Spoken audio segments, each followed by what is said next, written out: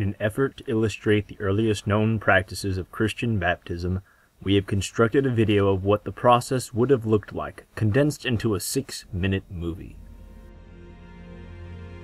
The sponsor assumes the responsibilities for the catechumen, who is given a Bible as acceptance, then is marked on the forehead with a cross, given and signed with salt, and finally, the candidate experiences the traditional and scriptural component of laying on of hands. To bid the devil to leave the person, as they inevitably had a demonic presence since they were previously heathens, a priest would pray the demon out while blowing on the candidate. This is mirrored in the actions of Abba Anthony, one of the first Christian monks who blew demons away as well. It was customary for catechumens to wait at least 3 years, though much longer in many cases, as the passions of youth and the perceived inevitability of sin kept those who were not absolutely certain they could handle the radical lifestyle change from being baptized. It was a common belief that sins committed after baptism had no way of being forgiven. During this waiting period, catechumens were still expected to be active church members. Though they were only allowed into the first parts of Mass, they could receive instruction, prayer, some rites such as being anointed with the oil of catechumens, and could spread the gospel. The godparents of a candidate must answer to the bishop for the actions of the applicant. Vices are unacceptable. In order for the name of the candidate to be written in the book of the church, the candidate must be free from issues like drunkenness and untrustworthiness. More exorcisms were required throughout the process. These could become a near daily practice for the catechumen, with the devils being drawn out slowly over time. If the candidate failed these tests, which might look like going pale, foaming at the mouth, or weeping, it would be assumed that the devil still had a continuing hold. Attendance at Lenten worship services was expected at all times during this 7-week period. The bishop would teach the creed to the candidates, small sections at a time. These pieces were memorized with the help of the godparents, as writing anything down would risk uncovering the secrets to someone outside of the church.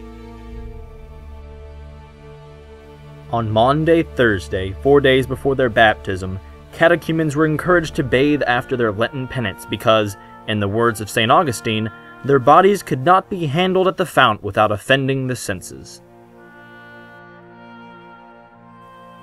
On Easter Saturday, the eve of the big day, the candidates performed their final rites. This includes saying the Lord's Prayer, reciting the creed both from memory, choosing a baptism name, and being anointed with oil. The Ephetha, a small practice of touching the mouth and ears of the candidate, was reminiscent of Jesus' healing of the leper in Mark 7. To begin the Easter baptism ceremony, the catechumen would kneel, raise their arms in prayer, and renounce sin. The actual renunciation would vary according to the liturgical history, but most included Satan, works, vanity, and worldly worship. Turning to the east, the candidate then announces what they do believe in.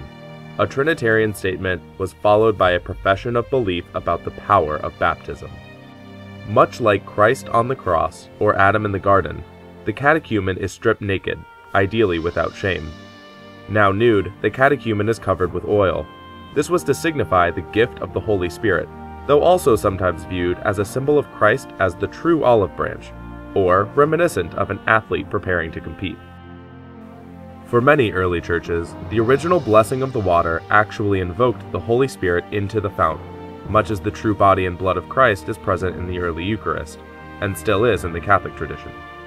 Other liturgical practices simply believed it was necessary to use consecrated water, though it may not have invoked the actual Spirit. The actual baptism act involved the candidates standing in the water and usually bowing to immerse themselves. This showed humility and rebirth, as if the water was a new womb.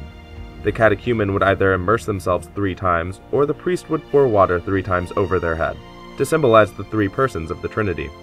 A profession of faith also typically occurred while still in the fount. While some practice anointing with myrrh before the actual baptism, most poured the mixture of oil and balsam over the head after the fact. This signified that God was the owner of the new member.